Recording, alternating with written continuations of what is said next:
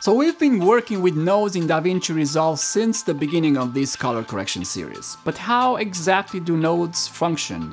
What types of nodes should we choose for certain adjustments? When should we choose parallel nodes over layer nodes? What's the proper order of adjustments in our node structure? What are pre-clip, post-clip, and shared nodes? Let's tackle these bad boys one at a time and clear the fog about node structures. As I mentioned in a previous episode, the video signal flows between the source input and the source output, which is what you see on screen in the viewer. Everything that happens on that path is affected by whatever adjustments we have in each node, as we see in this example here. As I mentioned in a previous episode, it is very important to keep each adjustment or group of adjustments in their own separate nodes. And that's because you can easily control each aspect of the color correction you are working at a time. Also, make sure to label your nodes, because this way you will know what each node does in the correction chain. You can disable or enable each node by clicking on the number just to see how that particular adjustment affected the whole image. This is an easy way to discover if our adjustment helps the image or not. If you want to make a new version of the grade you've just created, head over to the color and grade version, click on the add, and this will add a new grading version where you can either reset all the grades or nodes by clicking Control or Command Home, or reset all the corrections but keep the node tree intact. Then you can navigate between the two grade versions and compare them using the keyboard shortcuts Ctrl or Command B or Ctrl and Command N. Let's just create a new version, reset the node tree, and just go over the most common nodes we're going to work with. The most basic building block of our node tree is the serial node, also known as a corrector node. And these are the ones where we can apply our color corrections. For instance, we can add contrast, and bring down the gain, add drama with the lift, and so on. Don't forget to label it. From here we can keep adding serial nodes just as we did in the previous episodes and use them for certain corrections, like for the white balance, or to isolate a certain color in our image, or to qualify a certain color or a color range.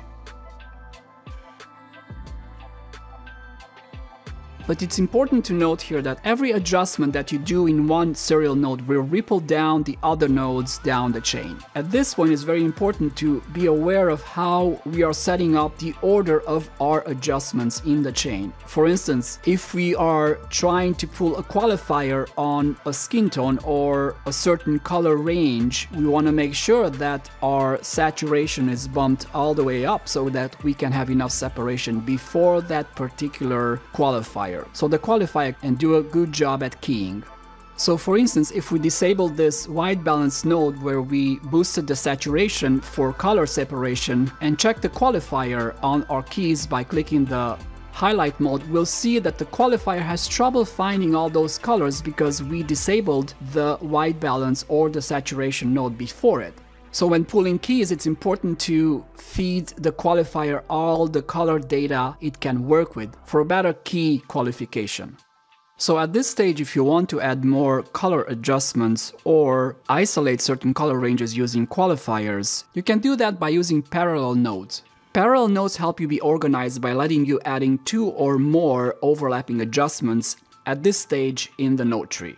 This helps you be more organized instead of having these adjustments applied in serial nodes, one after another. You can do that by clicking on a serial node and choose Add Parallel Node. This structure will split the RGB channel to your parallel nodes and then rejoin them together in one at the end. Adding more parallel nodes is just a matter of clicking on your last parallel node and choosing Add Parallel Node. So you can have how many ever adjustments you need at that particular stage. And how can we use this? So for instance, we have all the reds manipulated in this first parallel node, which started out as a serial node, but now we have everything in one stage as a secondary correction. Let's use this second parallel node to manipulate the greens, and let's use the last one down here to manipulate all the blues. So let's qualify the greens in this second parallel node, and since we are here at this stage, let me show you a trick on how to quickly qualify certain color ranges using the 6 vector presets that resolve Valve makes available. Go ahead and click on the color menu, and from the presets down here you can choose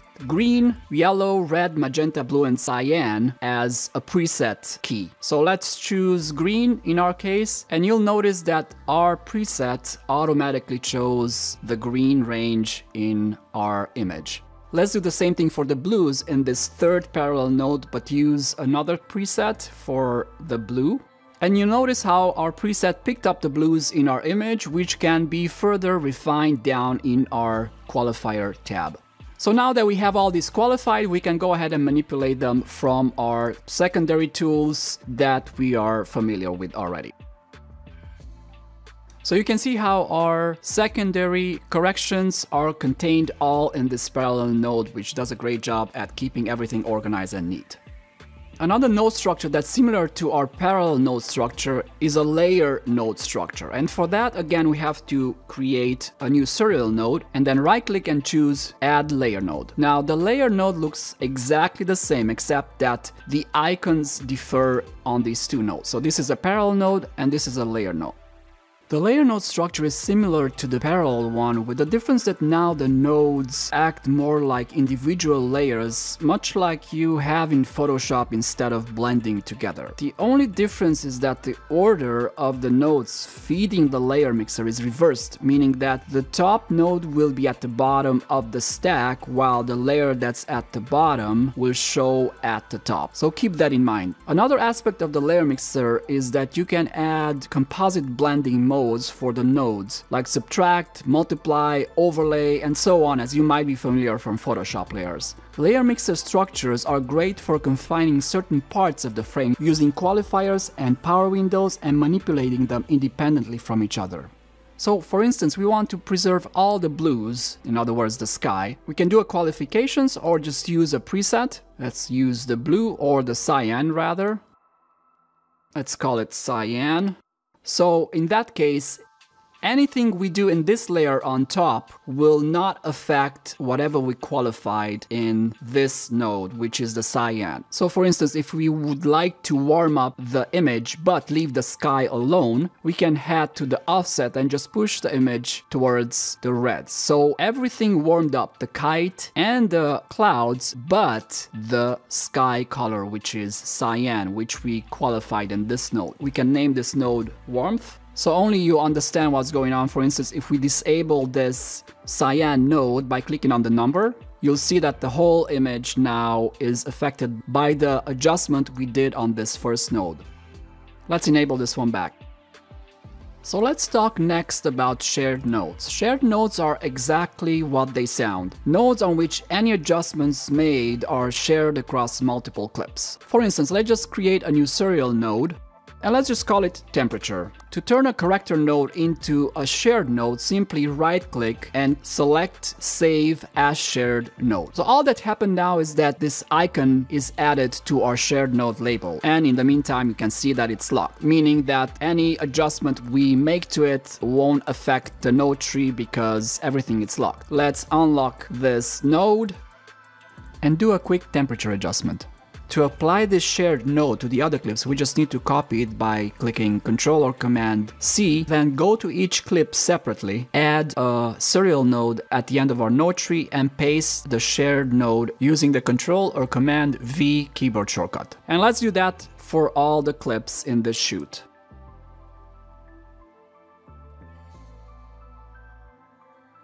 So at this point, if you want to adjust something, like in this case the temperature on all the clips in our shoot, we can simply click on the shared node in any of the clips and continue our adjustments from there.